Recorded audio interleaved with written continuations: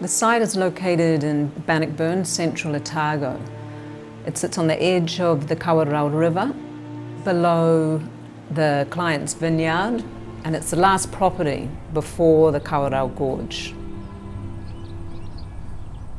The actual site of the house sits within historic mining tailings. There's no vegetation. It's an intense landscape, it's an exposed landscape, and it's a landscape of extremes.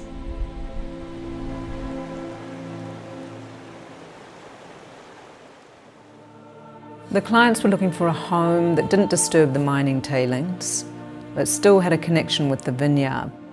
They also wanted a house that blended into the landscape, but yet gave them protection from the harsh environment.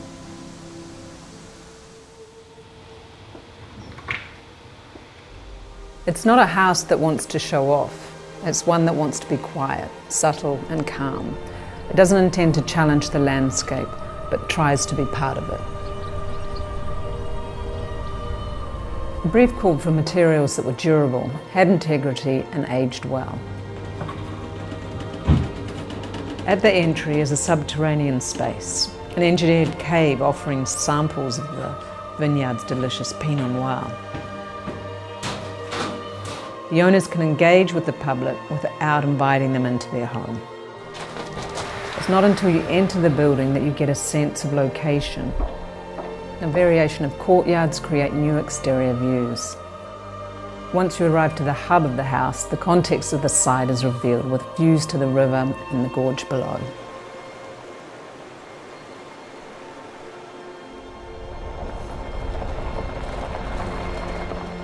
In New Zealand, working in timber is so appropriate both for the environment and economy, but this site necessitated a substantial material that served to not only create a protective solid mass, but also reflected the site's materiality.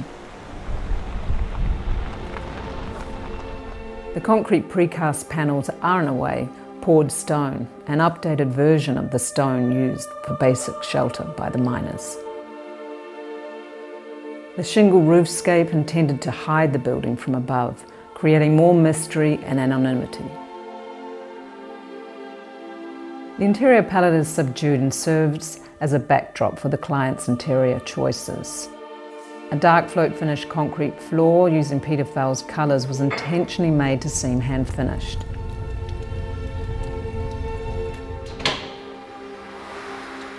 In New Zealand, unfortunately, we often build for economy with no consideration for the future.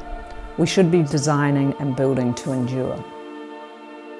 We are innovators and quick to experiment with new ways of building, and this is what we need to continue.